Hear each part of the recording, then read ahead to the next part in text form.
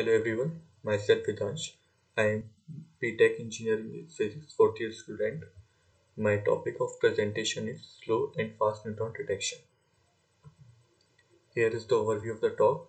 I will start with introduction, then why it is important, physics behind it, the detection using charged particle reactions, fission chambers, bifoil activation, proton recoil methods, and some advanced methods, and finally conclusion. So our aim is to detect neutrons, and neutrons do not directly ionize atoms, so they are detected indirectly upon producing a charged particle, a photon, or by taking part in a reaction, which is then detected by using an appropriate detector. It can involve absorptive reactions, which is N alpha, N proton, N gamma, or N fission. It may involve elastic scattering, which produces a recoiling nucleus. It may involve inelastic scattering, which produces an excited nucleus. Actually, it is important to detect neutrons because in plasma physics, neutron detection is used in experiments such as JET. In particle physics, it involves in enhancing neutrino detectors. In cosmic ray detection, secondary neutrons are component of particle showers created in Earth's atmosphere by cosmic rays.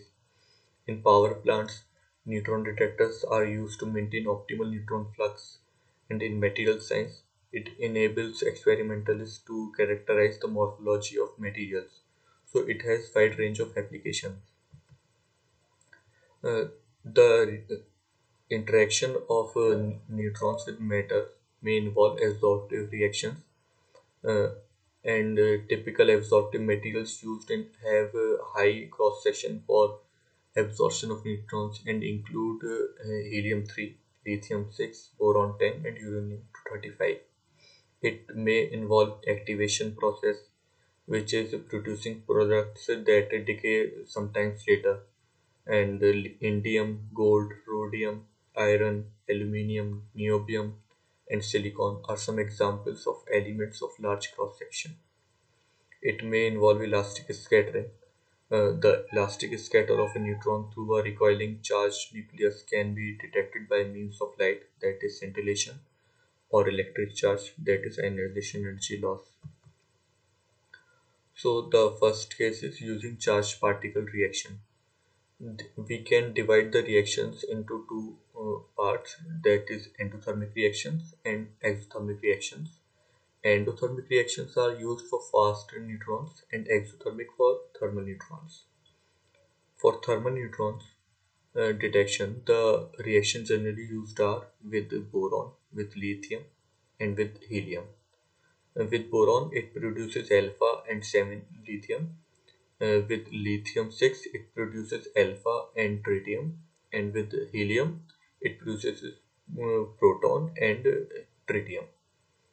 Actually, the kinetic energy of the product formed is Q value plus the energy of the neutron. If the Q value is large, then it makes detection easy, but measurement of energy of neutron, that is En, becomes difficult. The first one is PF3 counter. It is a proportional counter filled with PF3 gas, and when the neutron strikes with BF3, the reaction products are alpha and lithium 7. 96% of lithium 7 goes to the ground state by emitting a gamma, and the reaction cross section in this case is large. The energy dependence of the cross section is of the 1 by V type, and the commercially available counters have a specification which includes sensitivity, dimensions, composition of the filling gas, operating voltage, and maximum operating temperature. These counters are uh, operated generally at around 1000 volt to 3000 volt and at a pressure of 1 to 2 atmospheric pressure. The second is boron-lined counters. Actually, they are also gas-filled proportional counters that employ the same reaction as the BF3 counter, except that the boron is coated on the walls.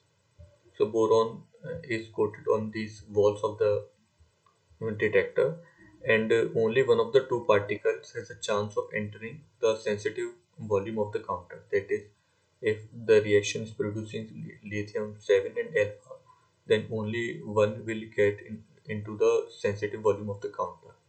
The sensitivity increases with the thickness of the boron coating, and actually these are useful to detect neutrons in intense gamma fields.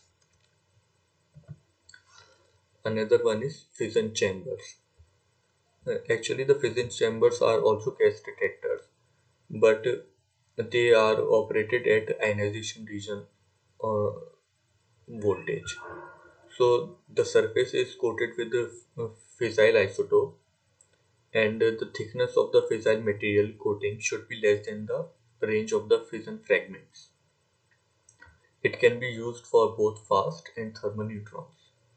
They are used for counting the number of neutrons but not the energy. The next method is bifoil activation. It involves creation of a radioisotope by neutron capture and subsequent counting of the radiation emitted by that radioisotope.